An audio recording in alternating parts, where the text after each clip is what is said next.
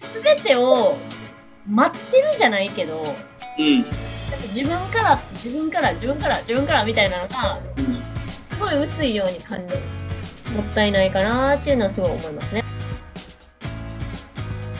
大人たちも進化しないといけないし、昔からの大切なことはちゃんとこう伝えておきたいっていうことは絶対あるんです。ゴールだけぼんやり見せながら自分で成長させるような子供の成長を作るっていうのが今後ダンスシーンには必要なのかも。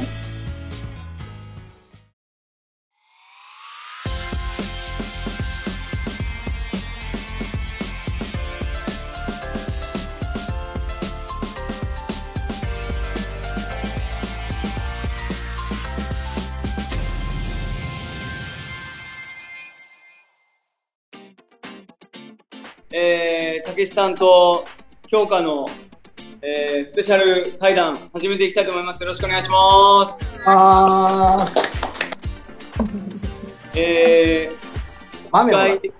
司会できるかどうかわかんないですけど、豆です。よろしくお願いします。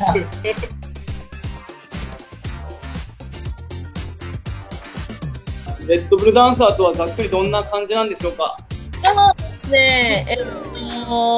まあなんかレッドブルをパートナーとして海外に行ったりとか、あとは自分が活躍するタイミングをいろいろこうサポートしてもらうという感じではあるのかな。なんか一人でこうなかなかできないことをレッドブルがなんかサポートしてくれることでこう一個チャレンジしに行けたりとか。なるほど。自分のチャレンジのサポートをしてくれてるっていうそうです。はいはい。具体的にもう金銭面とかも結構サポートしてくれたりとかっていうのはあるの？あります。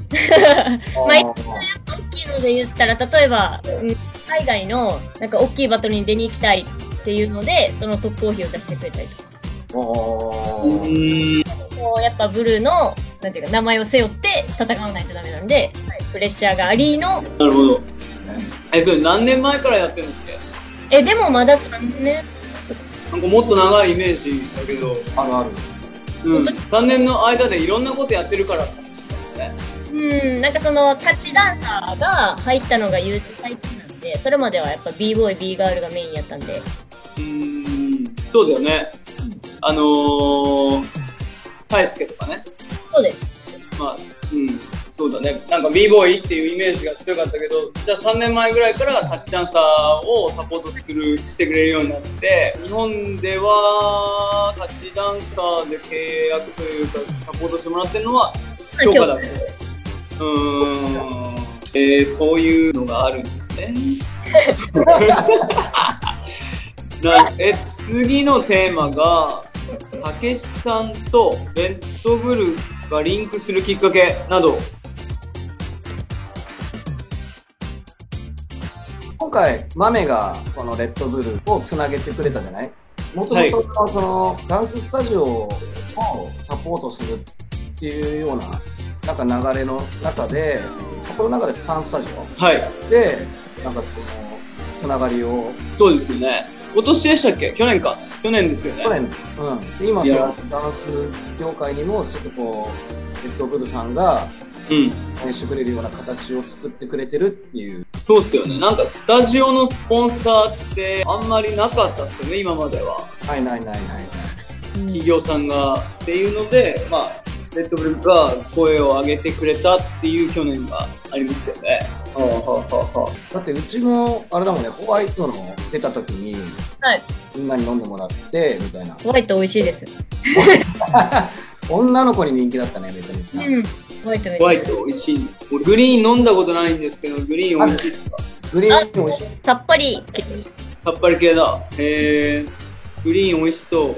グリーン何味なんですか？ライムだ。ライムは大丈夫ですね。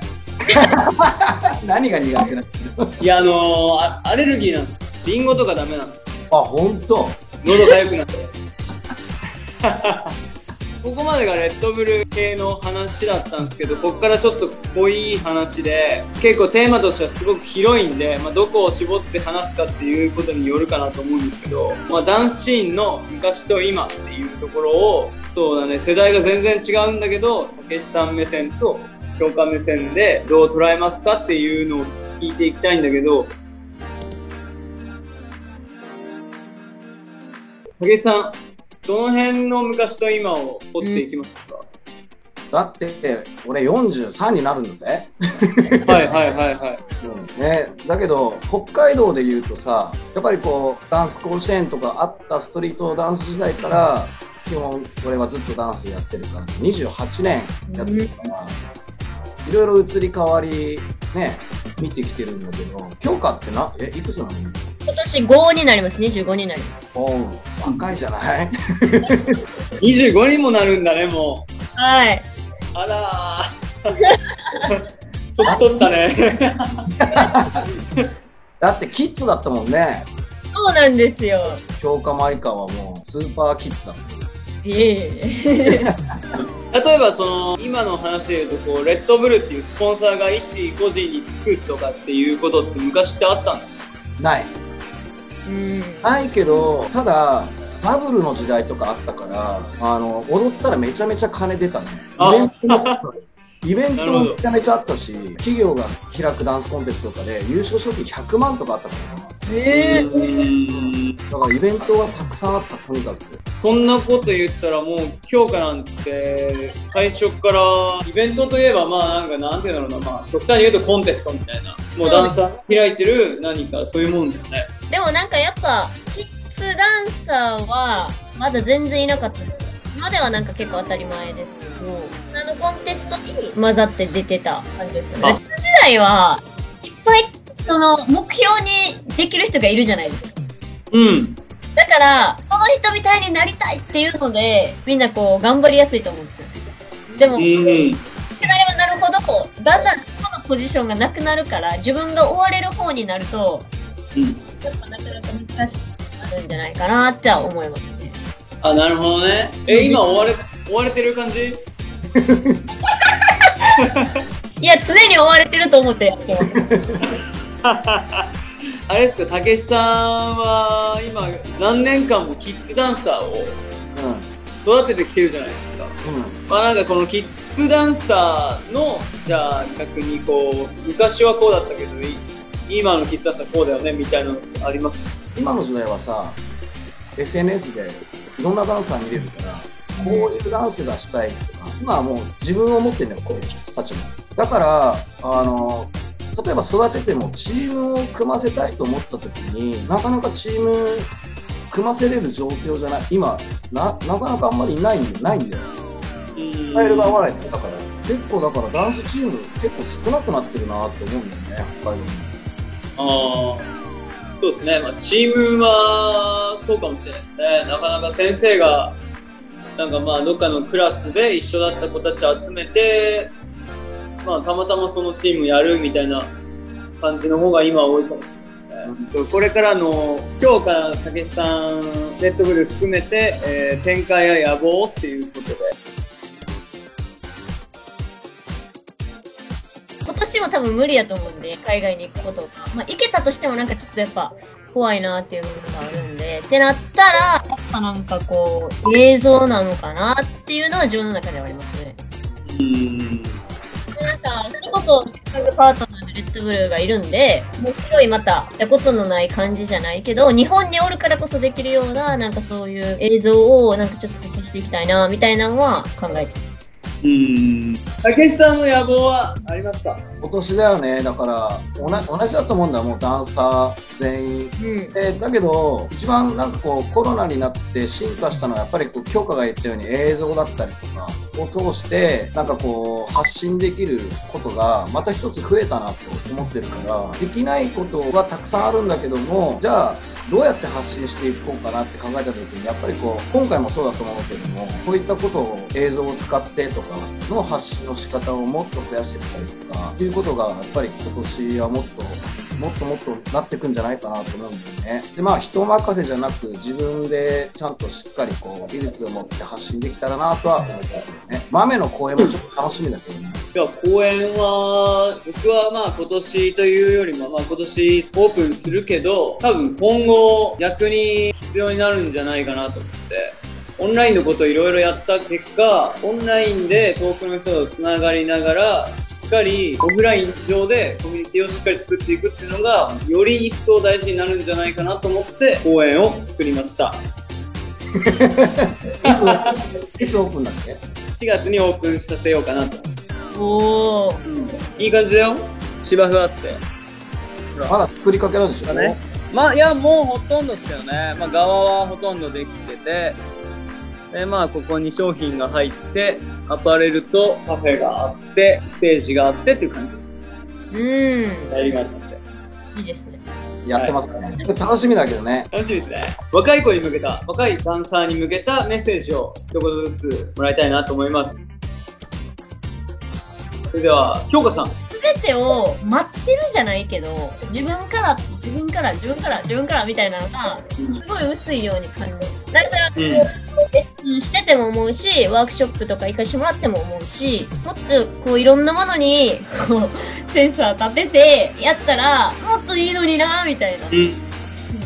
なんかもう一個のことしかなんか見てないじゃないけど、もっといろんなところに探査は落ちてるし、いろんなところにヒントは落ちてると思うんですけど、それが感じにいってないっていうか、教えてもらうのを待ってて、アイデアをこういうの、まあこうしたらとか、例えばね、先生から注意されてやっとわかるっていう感じにすごい感じるんで、そこがもったいないかなっていうのはすごい思いますね。まあそれもでも時代やとは思うんですけど、時代やって終わらせてしまったらすごいもったいないように感じます、京香は。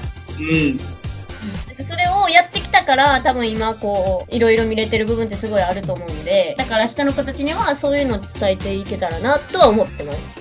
なんかね、もしかしたらその大人が悪いのかもしれないよね。与えすぎて正解、これが正解だよっていうのを道しるべを与えすぎたら、もうなんかそれをなぞっていくしかなくなるっすよね、子供は。だからこれを踏まえて、じゃああんまりまあ、この道までは作らずとも、なんかゴールだけぼんやり見せながら、なんか自分で成長させるような子供の成長を作るっていうのが、もしかしたら今後のダンスシーンには必要なのかもしれないなって話聞いて思いましたが、武さんどうですか？なんかいいこと言ってるじゃん、豆。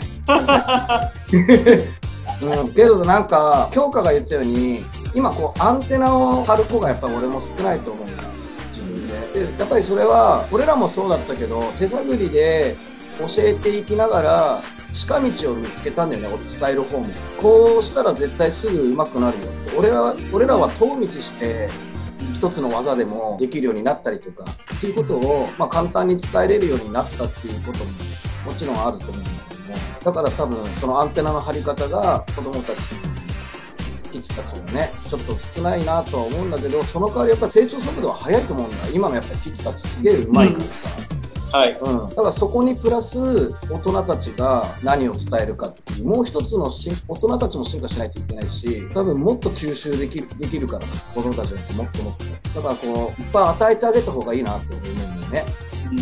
柔軟だからさ、自由に踊らせてあげたいなっていうのは思うんだよね。ただやっぱりこう昔からの大切なことはちゃんとこう伝えておきたいっていうことは絶対あるんです。